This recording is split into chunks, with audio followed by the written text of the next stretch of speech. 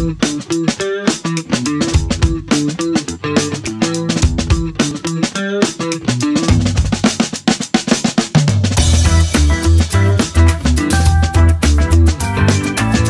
guest today is Sarah Withee. Sarah, how are you today?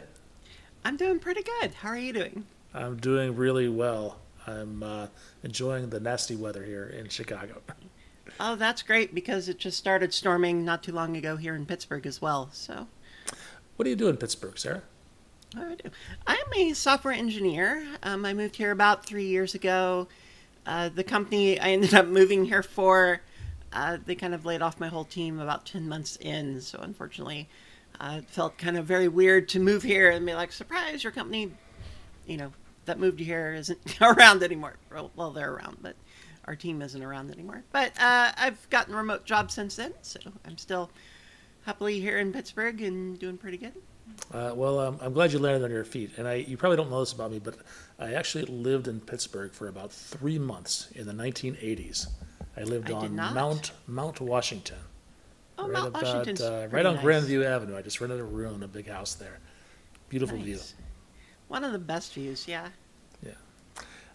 And I just recently saw a video you made at PyCon. I think it was in Cleveland. And you were talking about your pancreas. My pancreas, yes. Which I want to talk to you about because I understand that you're a type 1 diabetic. Yes. So this is my artificial pancreas I'm holding up to the camera. Okay. As everybody does, it comes in a pouch with a little carabiner keyring attached to it, obviously. And so I'm a type 1 diabetic, which basically means type 1s don't make the insulin that their body needs. So for some reason, my pancreas is kind of, my real pancreas, is just hanging around in my body, not really doing what it should be doing. Type 2s, you probably have heard, that's where your body might be making some or all of the insulin, but your body's not using it for some reason. So you've developed this resistance to being able to use the insulin that you do have. But the end result is both of these basically don't produce the biological processes that your body needs to get all the energy. So glucose molecules that come from carbohydrates, they float in your blood. Insulin combines with them, they become basically like a fuel source, and then your cells can take that in to use it for whatever your cells do on a sciencey level. Okay. Basically. So we all have this organ inside of us that produces insulin, the pancreas. Yes. And mine is working just fine, and yours is not working just fine. And you're not, I mean, it's a relatively common, I mean, it's not an uncommon issue. And so science has addressed this a long time ago. They've got hardware and they've got software that has been out there a while to address it, but it's imperfect. And the community is working to improve it, right? Yeah. So the tools we have available is obviously artificial insulin. So there's the most common one is it's called an insulin analog, and it's basically where bacteria have been designed to make insulin, and so they just produce this all day long and kind of bottle it up and ship it out to people like me who can then use it. One of the other technology tools we have is called a continuous glucose monitor, or a CGM. And this is basically a little small piece of plastic that just sticks to my arm or stomach or wherever. And it has a tiny little metal hair, basically, and it sits just under my skin. It's not nearly as painful as it sounds when I describe it. But and it, every 5 minutes, does a little reading of my blood sugar, so my blood glucose level. And it sends that out over Bluetooth. So my phone can connect to this device, it can get this glucose reading, and every 5 minutes I can kind of see this graph of what's happening with my blood sugar. So it's really cool that I can see visually at any given time what's happening to my body that doesn't actually do anything on its own correctly. And then the other tool is an insulin pump. You know, the older ones used to look like pagers, and they're kind of giant and blocky and kind of a nuisance to carry around. Newer ones are a little bit smaller. They can actually stick to your arm like the whole device. You don't have to have a giant tube anymore, although some of them still do have tubes. But it's a small little computery thing, and you just program how much insulin to give you either all day long, because your liver still makes glucose. You still have to counteract that. Or you can program it based on how much you eat. So if I know I eat so many carbs, I know my rate is so many carbs per insulin amount, and then I tell it, give me this much insulin for that. So it can do all this, but it's very manual. So I have to go in and I have to program it the all-day amount, or I have to program it to give me that dose. But then it'll just kind of squirt it through the tube or squirt it straight into my skin, and then my body just kind of absorbs it. So. Okay, so the healthcare industry has come up with these two separate devices, and they work independently, right? It's up to you, Sarah, to look at the one device and say, "Oh, my insulin is off; it's low or high," and then grab the other device and say, "I better press this button and give myself some more," or something like that. And that device you showed held up to the camera a few minutes ago, that with the keychain, that's the bridge between the two that communicates, right? Yes. Tell me about that. So I guess the official term would be like a feedback loop, as you might hear in like robotics or hardware things, where based on a sensor, you perform some action, and then you can turn around and get another reading from a sensor and perform some other actions. That's kind of the process that's happening. So they often call it a looping system. So what it does is it gets the values from the last like 15 minutes or so of what's going on with my body. So it gets 3 or 4 readings from my glucose sensor, tries to see what's happening. Am I trending higher? Am I trending lower?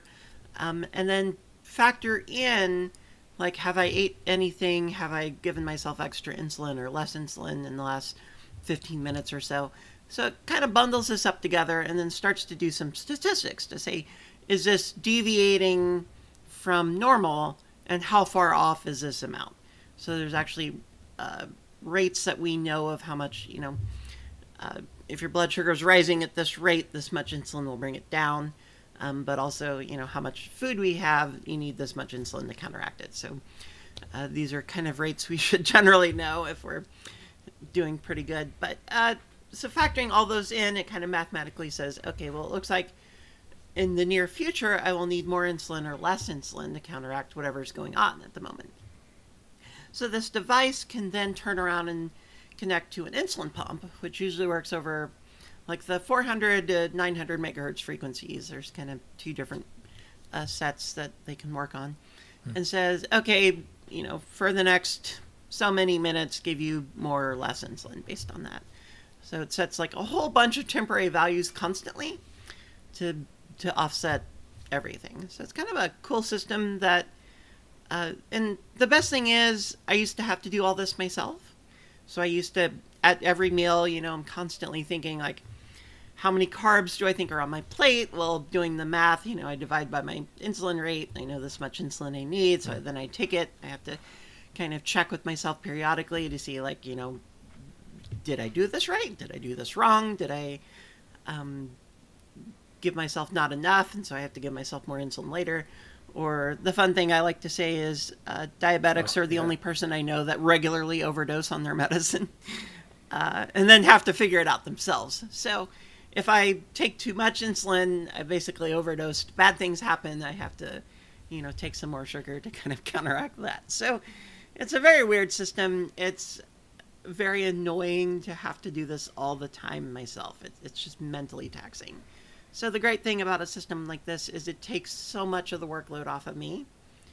And it's not perfect. Like I still have to intervene periodically, but it takes us down from just this huge workload to just kind of the periodic once in a while, like pull up my phone, things are fine, Yeah.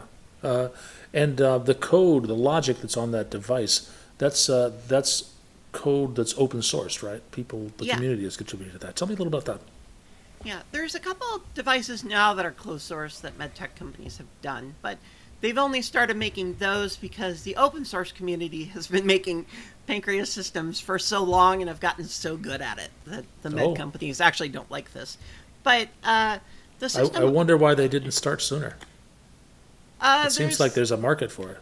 Yeah, there's lots of, medtech companies I think are in it for the money.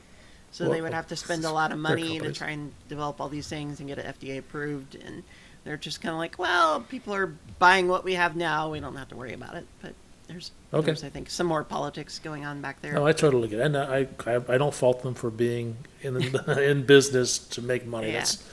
That's how they feed their children. But also we actually have people's health and lives at stake here. Yeah, yeah. But yeah, so the system I use is called OpenAPS, and it's the Open Artificial Pancreas System. GitHub.com/OpenAPS is where you can get the code for that.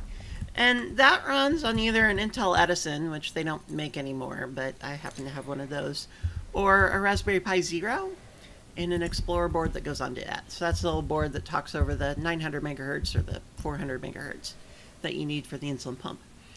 And so for that one, the logic exists on this device. So this actually runs a version of Debian Linux.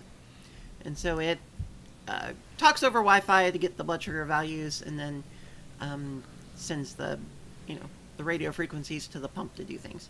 The other major one is called LoopKit, and it's usually based for iOS, so you have to have an iOS phone. And then it uses a hardware thing called O'Reilly Link, and that's basically the Bluetooth to 900 megahertz bridge. So it doesn't do the calculations on that, it does the calculations on the phone. And the other downside is you have to compile the app yourself and put it on the phones. They don't have it in the store or anything. But once you do that, a lot of people like that because it's also pretty reliable and everything just kind of works on the phone.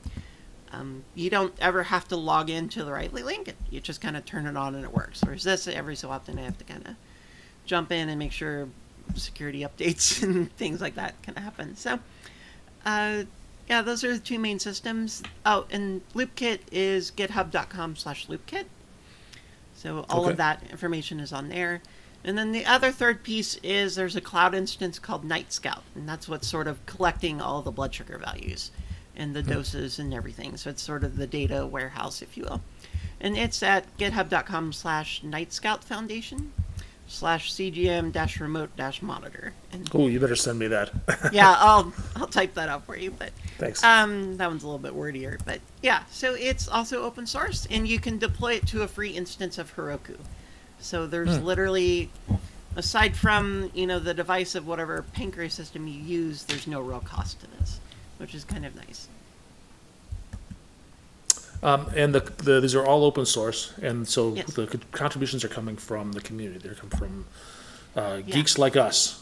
Geeks like us. Yeah, Is that safe? Is it that would be a concern of mine, is that I've got these strangers that are not doctors and not scientists. They're just good programmers.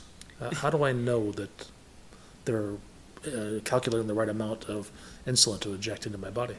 Yeah, and that was definitely one of my first concerns, because it's like I love technology, but saying like I'm going to trust this thing to give me a bunch of medicine and good luck, it's kind of one of those things I was definitely concerned about. Yeah, and there's been lots of research. Dana Lewis was one of the ones that came up with the initial research, and she took collections of blood sugar values from people and developed these algorithms and then tested them kind of on these people's blood sugars to kind of see if that would match what was expected. So she wrote this big research paper on that. Her husband is also a software engineer, so he'd kind of written a few scripts to kind of help do these automatic dosing things. And combined with some other people that had figured out how to reverse engineer some of these pumps, some other people had figured out how to reverse engineer the glucose sensors. Sort of combining all these pieces together has come up with these artificial pancreas systems. And even though there's LoopKit and there's OpenAPS and Android APS, all of these systems really are based on a lot of the same technologies. So if you actually dug in really deep, you would see a lot of them are borrowing different pieces from each other.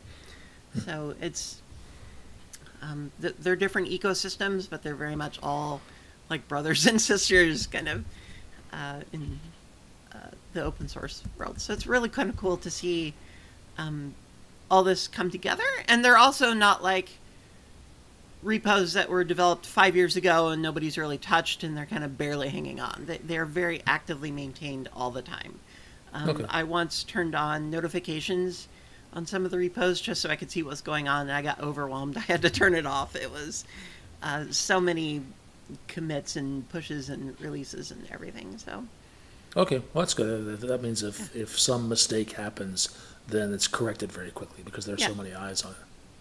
And there's probably at least 2,000 people running systems like this. I imagine the number is possibly a little higher. So there's quite a bit of testing out in the wild. Yeah. That's going on. Is the government involved in this at all? Do they oversee things like open source healthcare projects? That's an interesting question. There's a few things that are kind of up in the air right now. So one is the FDA sort of is kind of turned away from looking at this open source movement right now. And the reason is because it's sort of like a single person experiment, which they don't regulate. So the fact I'm doing this on myself, the FDA is just kind of like, well, do your thing. You know, we're not really paying attention. If I went to try and sell this as its own device, that would be a separate thing. Okay. So there's a lot of intricate wording around, you know, you're taking your own risk by doing this, even though there's, you know, tons and tons and tons of people that have said these systems are amazing and you should absolutely get one if you need it. But so there's that. The other thing is the FDA does have to come in if you put these apps on a Play Store or the Apple Store. So the FDA would have to, you know, look over the app and make sure it's working along with the devices and do all the testing and stuff, which has been one of the hurdles I think the med tech companies not wanted to do for a while. But they're starting to do it. There's you know, the apps for the CGMs are out there on the store. They've been out there for a little while. There's slowly this movement into getting, you know, artificial pancreas systems out there in apps. There is also a group called Tide Pools. They're a nonprofit, or Tide Pool Loop, sorry.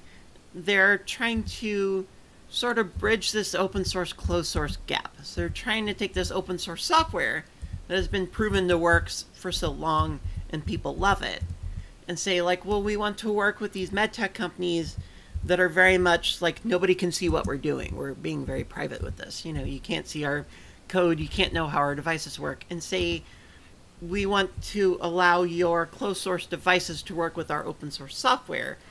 And both of these have been proven to work pretty well, but together they can work better.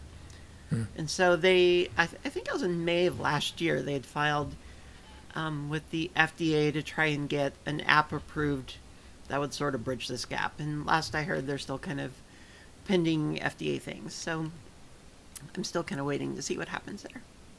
Is the hardware also open source? The glucose sensors are not, and the insulin pumps are not. What about that other device, the IoT device that you showed us? Yeah. So the Intel Edison is a thing made by Intel. It's not open source, but all the software that runs it is. Got it. So all the Linux stuff that runs on here is. The Explorer board, which is that transmitter board, it is open source. And then the Riley Link, which is the one that communicates over the iOS devices, it is open source. So you can actually go and download the schematics for the hardware. You can find the bugs if you find any and actually upload new versions. So I know there's been some people that have found the flaws in the early editions and actually fixed them. People are volunteering their time to write this code, it sounds like. But there is some cost to things like, you mentioned Heroku hosting and some of the data that gets stored. Who's paying for that? So Heroku has a free instance, and it's, what is it? I think the limit is like 750 hours a month, but it's kind of like my instance that runs in the background just runs just enough to like barely skirt under that amount. So it's remained free for me, even though I have to have a credit card filed on file with them. It's never cost me anything. There used to be a database system called ImLab, but they've discontinued that and MongoDB sort of absorbed them. So you can still create a free Atlas cluster. So that's what's the database backing behind Nightscout. So Nightscout's sort of like the API on top of the database. And that's also free for, 500 megabytes, I think. But, you know, after a while, I don't know. I've been running a Pancreas device for 3 years, and I haven't.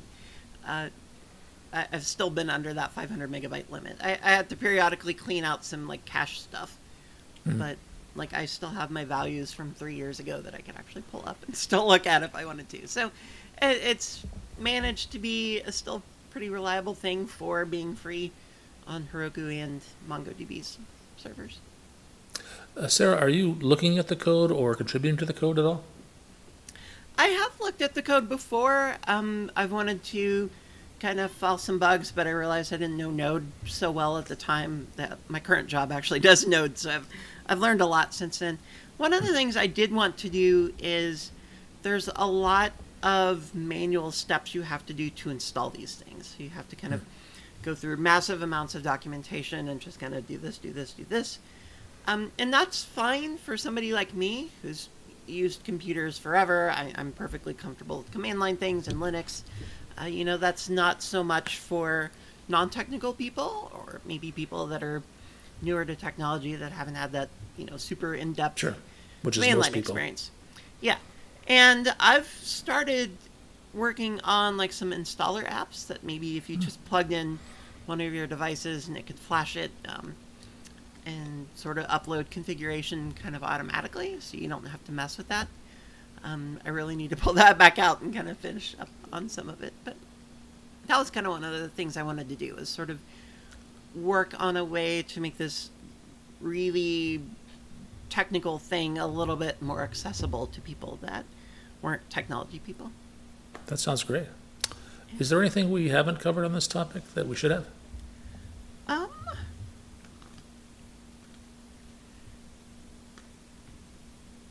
Kind of running through all the things in my mind. That sounds like a no. And I know some people have asked if this can be hacked.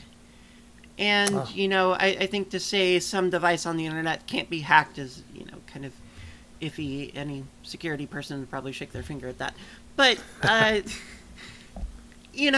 think there's a certain level of nonsense you would have to go through to even try and hack this. So, like if I'm out and about, my phone is broadcasting a Wi-Fi point, this is connecting to the Wi-Fi point. I think you would have to figure out what my Wi-Fi point is and break into that, and then figure out what this IP address is, and then try and break into Linux, and then say like, haha, I'm going to dose Sarah her whole insulin pump and cause chaos, but my insulin pump beeps anytime it gets a little message. And then it's really slow.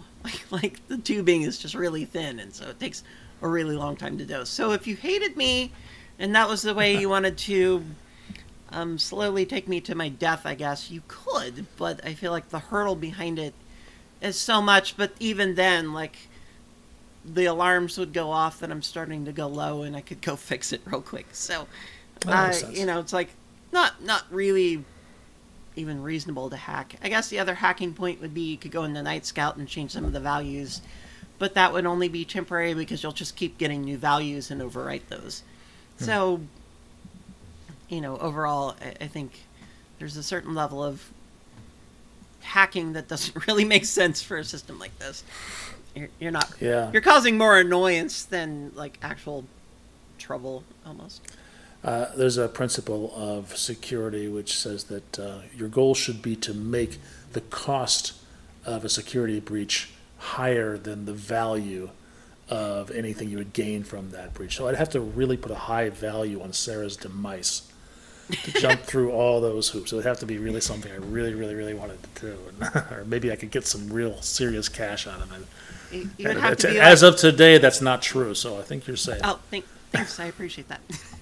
You have to be like my truly like arch nemesis kind of thing to be like, I'm destroying Sarah at all costs. Yes.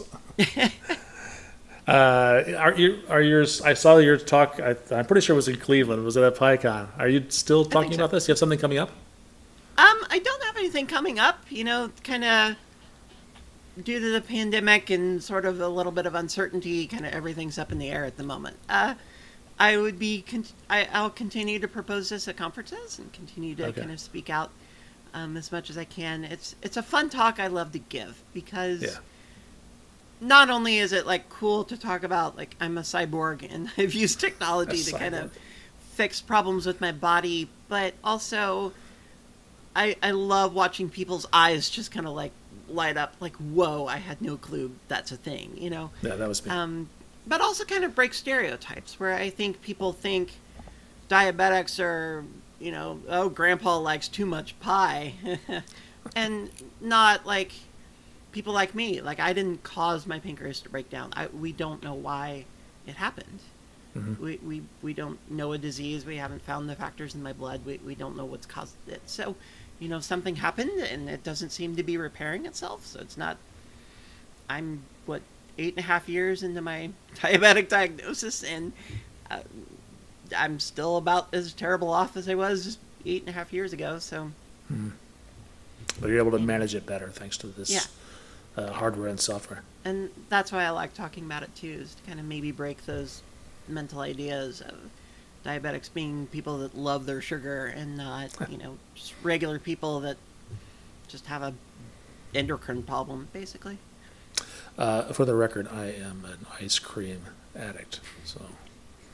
I just got done with a bike ride on Saturday, where a whole bunch of women biked around Pittsburgh, and then we stopped at an ice cream shop, and I kind of loved it. Yeah, you wouldn't know what to look at me, but I'm a man that enjoys a good dessert. I can appreciate that. If we ever are able to see each other in person again, we should go. Absolutely, and I hope we do. I hope our paths cross at an in-person conference in the near future. Yes. And until then, this was great. I really appreciate your time. Thank you, Sarah. Yeah, thank you for having me.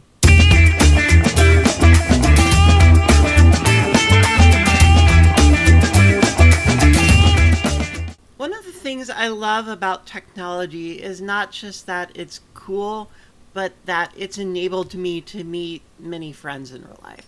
Through LiveJournal in the early 2000s, through Instant Messenger, through, you know, Slack, Twitter, all sorts of online communities I'm in now. I've loved that I've been able to make friends and interact with people through technology. It's been really wonderful, and I look forward to when the world opens up post-pandemic, and I can still meet people with technology, but I don't have to rely on it as much as my only way of interacting with friends.